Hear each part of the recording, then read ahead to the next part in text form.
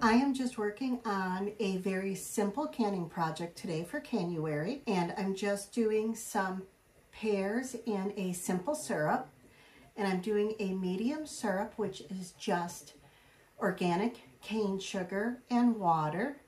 And my simple syrup consists of 6 cups of sugar and 8.5 cups of water that I have brought to the boil on my stove so that the sugar is completely dissolved and melted. And then I've been peeling and slicing my pears and placing them in my jars.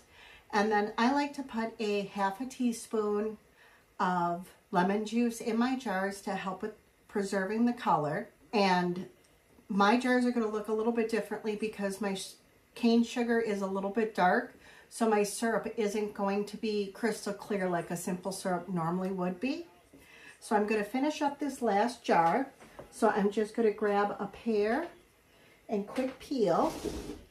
And I've got my compost bin here for the chickens and the pigs. So I just grab the bottom.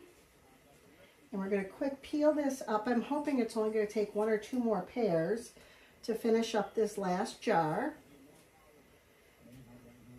And I'll probably do maybe 4 cases or so of just pears in simple syrup, or until my simple syrup runs out.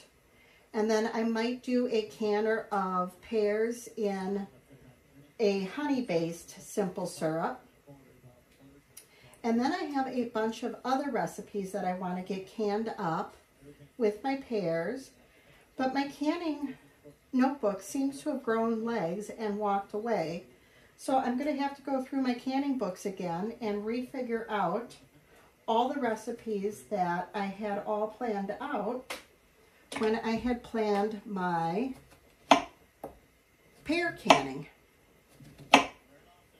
I have a general idea of what I wanted, but I don't remember all of the recipes that I had planned.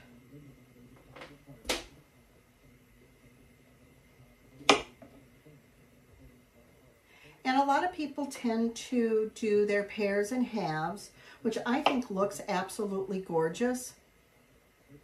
But I'm trying to conserve my jars, so I'm doing smaller chunks because I think I can fit more in that way.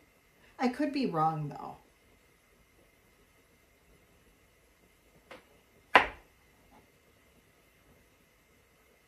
This will be the last one. So I'm going to quick wash off this board so that half a teaspoon of lemon juice is going into that last jar that I just did.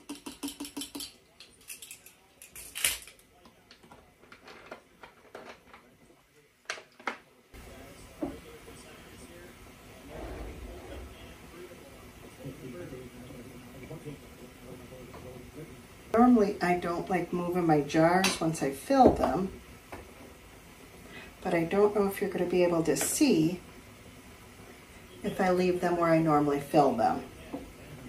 So I think what I might do is just fill these 2 and then put the lid on and then go ahead and then do the rest of mine.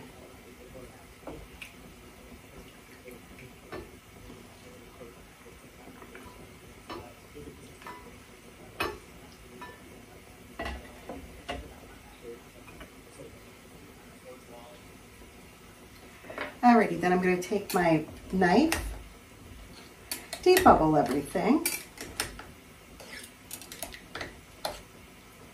and you always want your fruit to be below your liquid, otherwise it just discolors and it gets very dry and icky. So if it moves and shifts on you while you're debubbling, make sure that you readjust your fruit.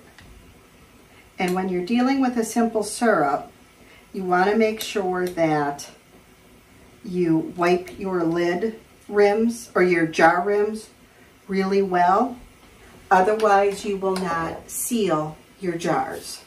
And you can use either water, or you can use a water vinegar solution, or you can even just use straight vinegar, whatever you prefer to use. I tend to just use boiling water. It's always worked for me. I've never had to just use vinegar. But it's whatever you prefer and whatever you feel comfortable with.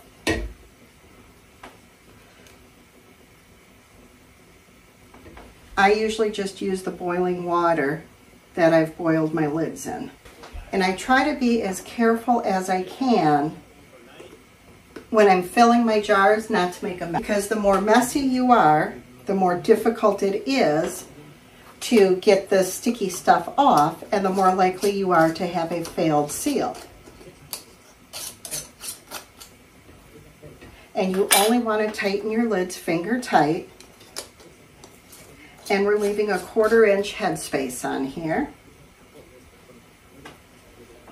Wow, this is taking a lot more syrup than I thought it was going to. I thought I would have extras. Now I'm just hoping I've got enough to get the last 2 jars in. And for our quartz, we are going to process, at least for my altitude, for 10 minutes. And we're just going to go ahead and repeat until all the jars are complete.